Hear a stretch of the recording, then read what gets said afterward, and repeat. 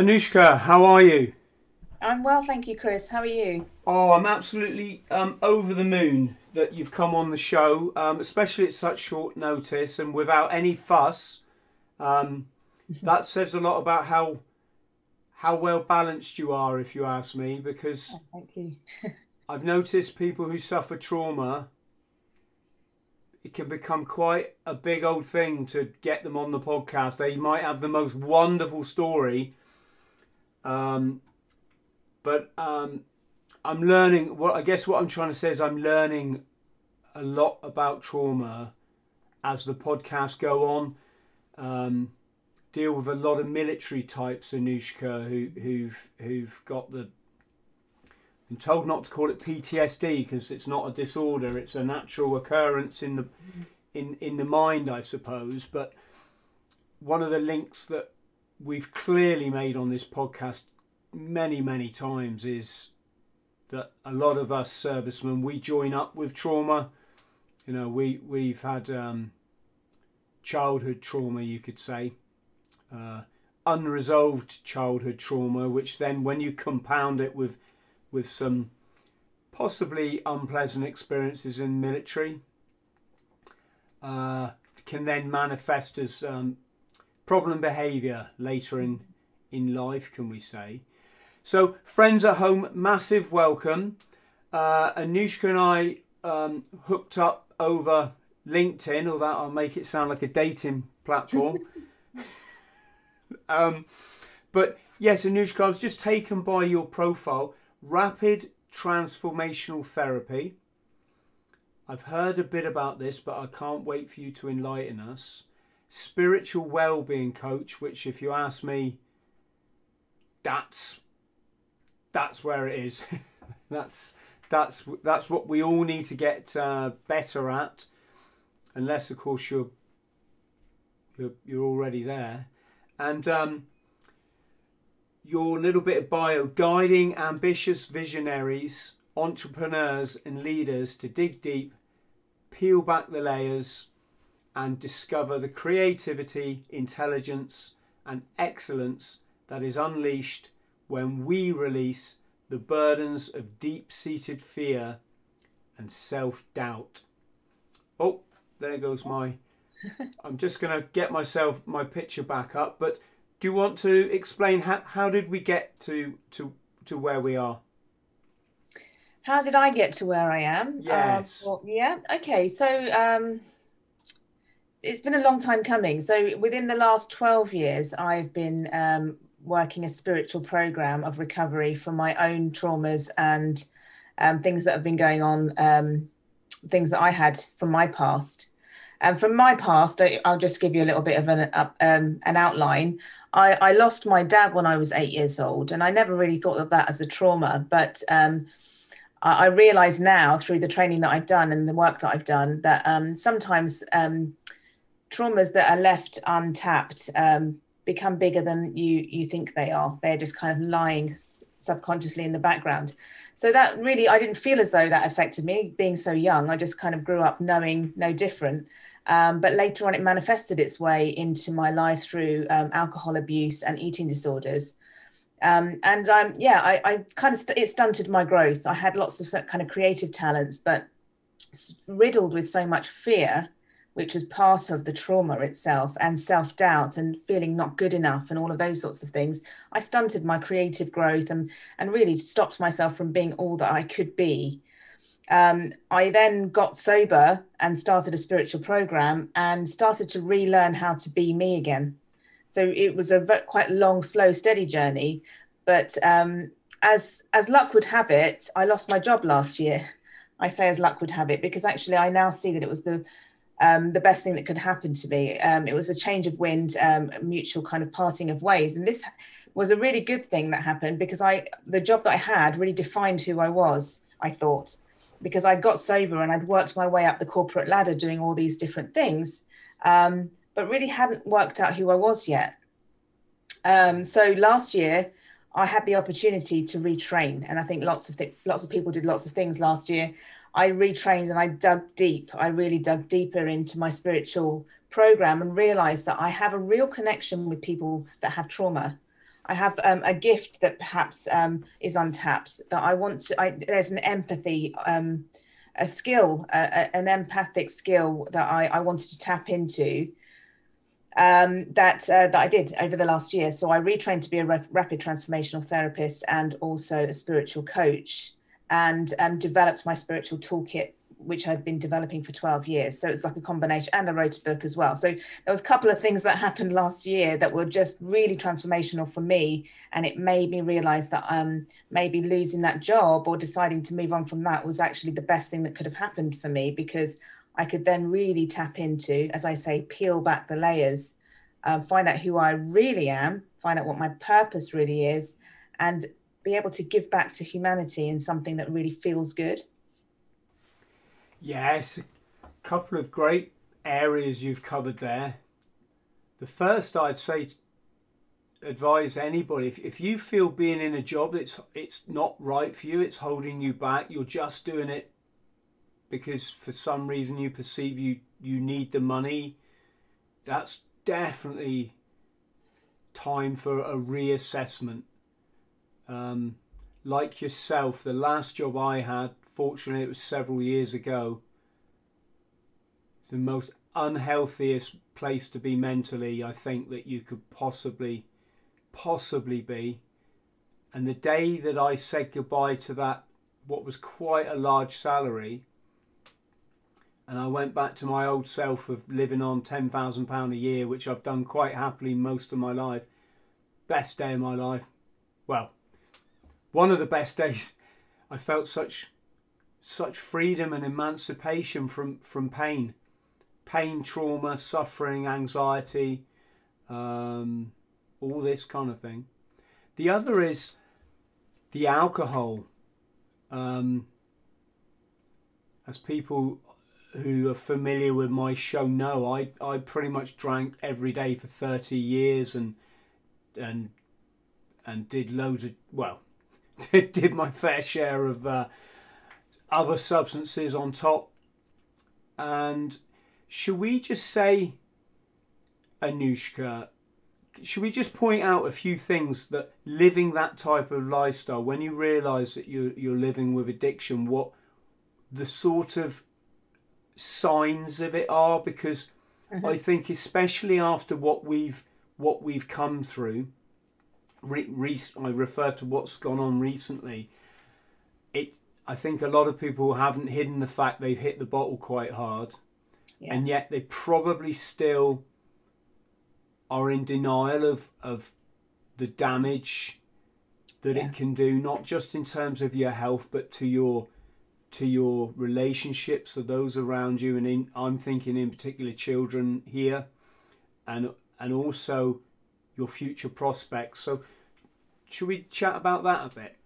Yeah, I think there's a very key point when it comes to any kind of addiction, whether it be alcohol, food, gambling, sex, whatever it could be. What we're essentially doing is trying to change the way we feel, reaching out for some substance or something outside of ourselves to change the way we feel. Ultimately, what that means is there's something inside that's not quite right, that we're not living our true calling, or we're not really allowing our true selves to come to the forefront for whatever reason. And the reason I use the two most powerful limiting beliefs that I believe many of us suffer with, fear and self-doubt. Fear is something that I thought I didn't have any of, because I'm not afraid of heights, or I'm not afraid of spiders. Fear is not about a fear or phobia. Fear is about not being able to express our true selves because of fear of humiliation, or fear of getting it wrong, a telephobia, fear of not being good enough, fear of not being able to do it quite right or perfectly. So this is why I work with a lot of corporate clients as well, that can be seen to be one person on the outside, but actually on the inside, they haven't really shown their true selves, because perhaps they're afraid of, if you're not going to like me if you see the real me. So there's a lot of that. And I think addiction comes from being in a place where you're not truly comfortable in your own skin. And for whatever reason it might be, it might stem back to trauma.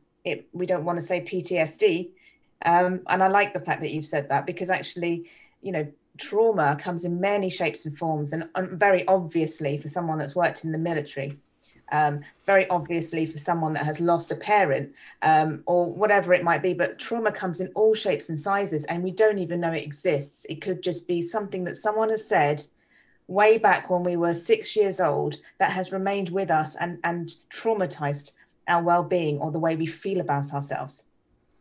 Rapid transformational therapy taps into that root cause, whatever it might be. Sorry. No, I was just going to say, when I was a substance misuse specialist, which was a job I did for 3 years, a rough definition of addiction is when you follow a pattern of behaviour to the point where your regular systems in your life start to fall by the wayside.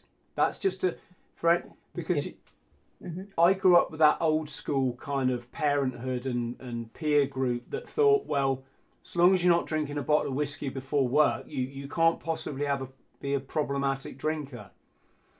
And yet what you realise when you research this subject, and as you have to do if you're a specialist, and it's immediately obvious that you understand this subject, Anoushka, is you realise, no, it's if you come home from work and have a glass of wine, and that's just what you do, but then you crack on, you get your house tidy, you take the kids down the park, or whichever way round it should it should go. Yeah, great, absolutely fine. It's when you're saying, actually, kids, no, look, we're not going to the park tonight. Mummy or daddy's gonna have, and the reason is because you want to hit the bottle. Or your friend says, hey, Chris, pop round on your way back from work, I haven't seen you. And you're like, oh, I've got something. And it's like, it's not really true. It's that you want to get to the off licence before it shuts. And this kind of thing, the washing up isn't done immediately, or the dishwasher isn't stacked. It's a day over. These are the subtle signs, aren't they, Anoushka, that it's the spiral of addiction is setting in? I think it's even simpler than that. I think, as I say, it's kind of, if you're using a substance to change the way you feel because you're not comfortable with the way you feel, that's the first sign. But also, yeah, as you say, if it's getting in the way of the things that you normally do, and you're making excuses for doing the things that you would normally love to do because the drink or substance is taking preference over other things that would cause you, or would give you joy, then there's a problem. But I think the number one thing that I love to talk about, if you feel as though you have to control your drinking, it means that it's out of control to begin with. So if you feel as though, oh, I need to make sure I don't drink tonight, or I need to make sure I don't drink too much, if you're saying those sorts of things, it means that it's out of control to begin with. So I think that's a key sign. But yes, definitely when you start to, before you even start stopping going out with people because you'd rather drink, or you'd rather do something, to change the way you feel, then that's an obvious sign. But really, anytime you feel as though you're controlling something, it means that it's out of control to begin with.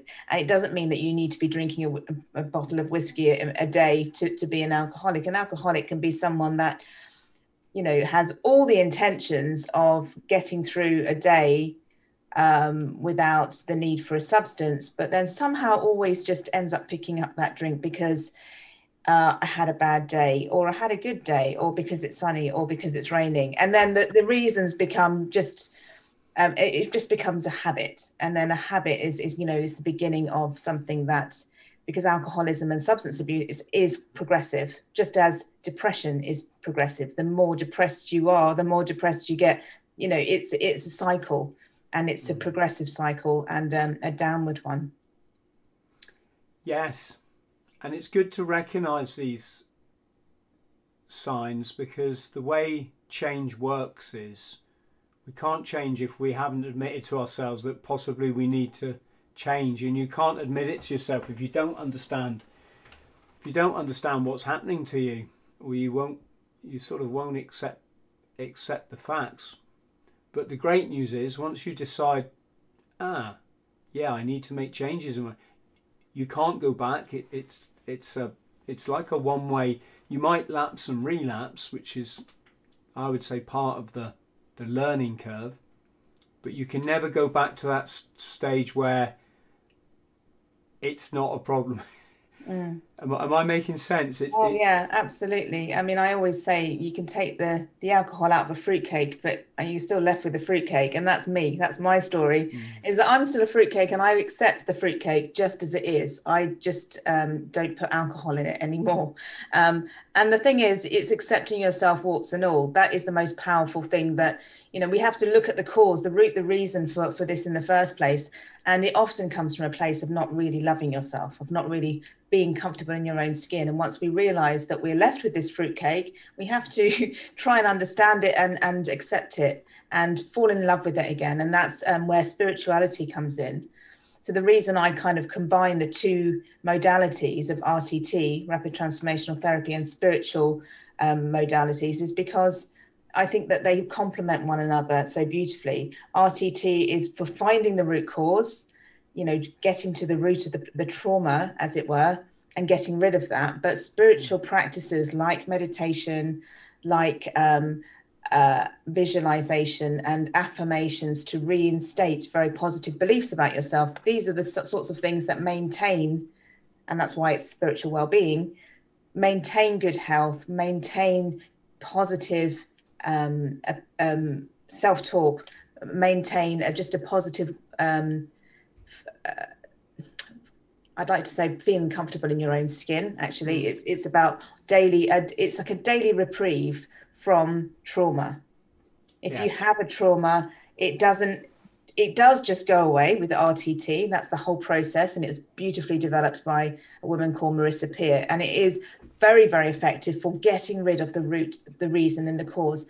But life happens.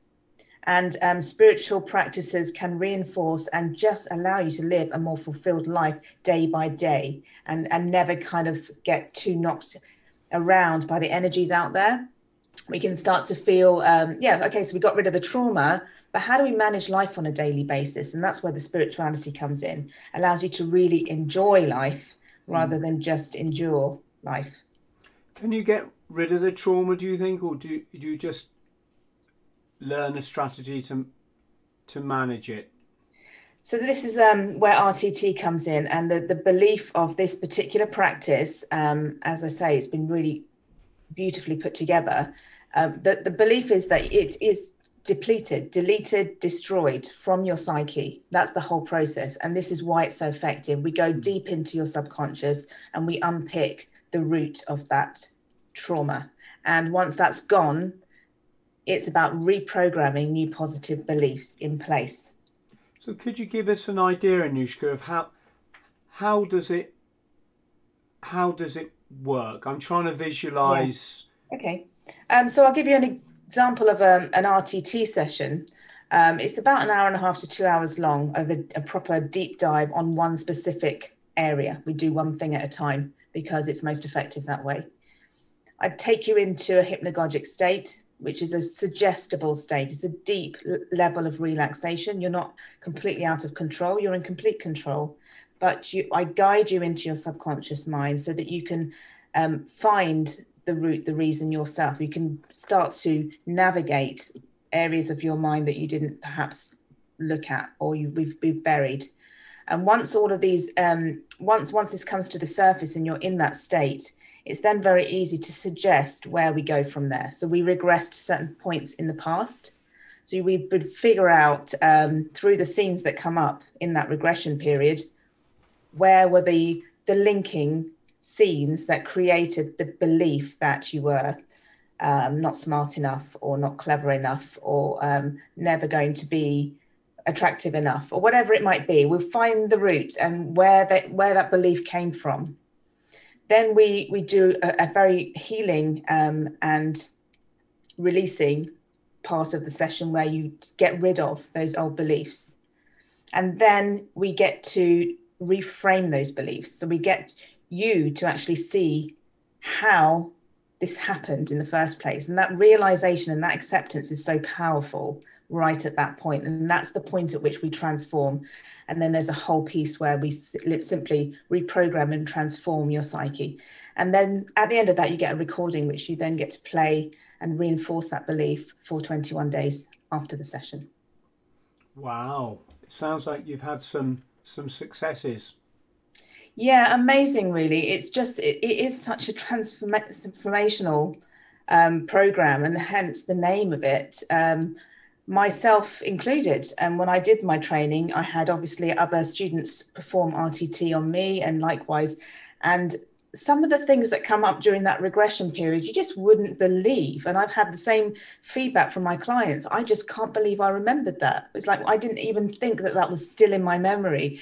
It's just astonishing how we hold on to little things that have a huge impact on who we become. Because in our formative years, between the age of 0 and 8, and that including being in the womb, we are picking up beliefs through what we hear, what we feel. And those are the most defining moments of our lives. Yeah. So when we go through regression, we get to revisit all of that stuff. How does it work then? I mean, somebody like myself, when I look back at my childhood, Anoushka, I see it all for what it is or was. I mean, there was a lot of unpleasant stuff, but I understand why it happened. I understand the pressures that were on the people that were involved. Obviously, forgiveness is an essential part of being an enlightened individual, but it's not just that. It's it is that, but it's you can't set yourself free if you bear any malice towards other individuals, right? And also you're deluded, because this is part of living in a left brain society. You see so much people indoctrinated into living in fear, bitterness and hatred, and this guy did that to me and he will get his, and there's no understanding, there's no empathy, there's no, like, do you not want to know why that person behaved like that? Do you not care that maybe their story is way, way, way worse than yours, and it wasn't personal, and you weren't victimized per se. This could have happened to anybody. This kind of approach, and I think you can see from what I'm saying that I've obviously lived through this, thought it through, and absolutely, yeah. But you've made a very good point there about forgiveness, and this is the reason why I combine the two modalities. You've hit the nail on the head. So RTT gets to work on you and your root cause, but how we live there on in is part of a spiritual, requires a spiritual awakening in the way that you've just talked about. Looking at somebody else's part in, looking at your part in a situation from the different lens, i.e. forgiveness, thinking about the other person, is just a more positive and more freeing way to live, and more fulfilling, because actually once you get rid of those negative energies of blame and of hatred and of resentment, you get to flow through life with much more ease and grace, and then you end up attracting more of that beautiful stuff towards you. So forgiveness is part of it. You said that you kind of need to accept stuff as it is. This is what happened. Yes, you're absolutely right. But once you've made that freedom, you've made that break from the past, you're then able to look at the world with different, fresh eyes, knowing that, yeah, that happened to me. I've made peace with that bit. And I can make peace to my fellow neighbor, because they don't know how that may have affected me. So, when somebody points the finger, they've got 3 fingers pointing back at them. Often we're just mirrors of each other. Someone may have said a bad word to you, but actually that they're just projecting their own insecurities on you. So when you get to look at the world through spiritual eyes, you get to just enjoy life more and be protected from those negative left brain energies. Fear, self-doubt, we are absolutely surrounded by it. And this is why I say going back out into that world after you've been freed from your trauma isn't enough, because you're still going to pick up all the energies of the the left brain people out there that are going to tap into your emotions. And spiritual way of life is kind of learning to protect yourself from that. Right. This is, yes, you've just nailed what I was getting at, because as I say, I consider myself enlightened. I think I see the world all for what it is, as much as we're going to them, and I don't understand how this amazing universe works, and I don't really care about that. But what I will say is, even as this enlightened person, when you pile the stress on me, or when I perceive it's being piled on, I recognise the signs of trauma that come out of me, because I will snap at you. I will literally say, shut up, leave me. And it's not possibly good. Well, it's not good behaviour. I didn't realise a lot of this. It's come through the podcast, Anoushka, you know. Mm-hmm. Like, I've had guests go, no, you listen. And they don't mean it nastily. And they've gone, this is trauma talking. And I'm like, whoa, and I'd never considered that. I'd never considered that before. And it's, yeah, I mean, we're all like, I don't like the word recovered, because I just think of life as an experience. But if we want to put it in that context, we're all recovered individuals. And yet, what's the next stage then for someone like myself? How do I, you know, how do I step away, say, from the pressure of work? This is the stuff I love to talk about. It's maintenance of your spiritual well-being, which doesn't go away. You know, that stuff is continuously, you can continuously improve, as you said, unless you're the Dalai Lama. In fact, the Dalai Lama is probably continuously improving his spiritual well-being as well, because we need to, because we are affected by the energies in and around us all day, every day, and the rest of the world are not completely healed. So therefore, we need to work on this daily. So how do we pick up those kind of spiritual tools? I believe it comes from daily discipline. I think that is the number one above all else.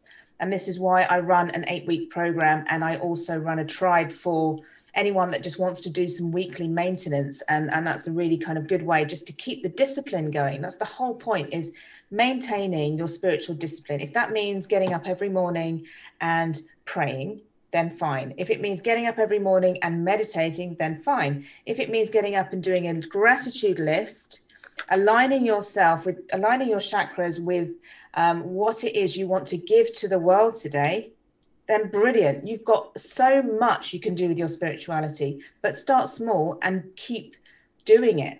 It's the discipline of doing it day in, day out that creates such big changes in your life. Yes, it's why we talk about things like morning routines, isn't it? Exactly. That get us to start seeing mornings as your time rather than the punishment time before you have to go to the job. Mm-hmm. Exactly. And it gets you in such a much more positive frame of mind, doesn't it? If you've already got up before everyone else, you've done your exercise, or you've read a book, whatever your thing is, then you have a healthy breakfast. If you do eat breakfast, I have my green smoothie around about lunchtime, and just sees you right, doesn't it? Absolutely. And your morning routine it's different from one person to the next, but what I'm finding, and this is why I developed the VIP tribe, is that my morning routine is changing. As I'm growing, I'm changing, and different things work for me more quickly now than they used to. And it is about daily discipline. So keep doing it and you will see results. But the more you practice, the more you get to find loopholes that work for you, things that work quicker. I know, for example, when I write down 3 aligned actions for the day, and I nail those 3 actions for the day, I go to bed with a feeling that I wanted to achieve by the end of the day. What? And it's about knowing what to put on that list. Are they tasks? No, they're not tasks. They are things, they are contributions and intentions and contributions. So how do I want to contribute to the world today? What are my intentions for the energy I want to put out there? It's those sorts of things. And those are what make me put my head on the pillow at the end of the night saying, I did a good job today. And I need that because that's my daily affirmation of I got through this day and I did the best I could. And that's a far cry from where I was when I didn't want to wake up in the morning. Anoushka, let's leave it there, because I think we don't want to sort of overload people, but I think we've certainly said enough to ring some bells and you know, get people's thinking in alignment with what we're trying to say. Where can people, well, I mean, I'm going to put your contact details underneath our YouTube video. Do you just want to give your book a mention? I saw the word author in your... Yeah, have it to hand. The book is called 12 Butterflies. I wrote this at the beginning of this kind of rapid journey of transformation before I even did the RCT training. It was really for therapeutic purposes only, for myself. And then after writing it, I realized that it might help one other person that's perhaps struggling with needing direction in life, wanting to change their life, or wanting to up level in some area. The reason it's called 12 Butterflies is because I hit 12 years sober last year, and also because I kept seeing butterflies everywhere I went. And I believe they are angel signs that you're on path. And they started to become a really powerful symbol of transformation for me. And that's the reason for the name of the book. You've only got to look at a butterfly and just realise how amazing this life is, isn't it? And yet we get so distracted by the left brain controllers that just don't want us to be happy, that we miss these simple things. That once you understand that simplicity, then I think that's the key to unlocking your potential and your well-being. Most definitely. Anoushka, massive thank you. Stay on the line. I'm just going to play my outro stuff, and then I'll thank you properly. To everybody at home, massive love to you all. We're going to do a live session now, so please make sure you've joined the Patreon at the warrior level. It's $9.99 a month for life coaching every month. That's a bargain, believe me. And we'll see you next time. Hello friend, I hope this finds you well. My name's Thrall. I'm a former Royal Marines Commando, and I fought my way back from chronic trauma and addiction to live, work and travel in 80 countries across all 7 continents, achieving all of my dreams and goals along the way. Now I pass my simple system on to other people, but I can only help you if you like and subscribe. So please do so, because you get one life, and if you live it right, one is enough.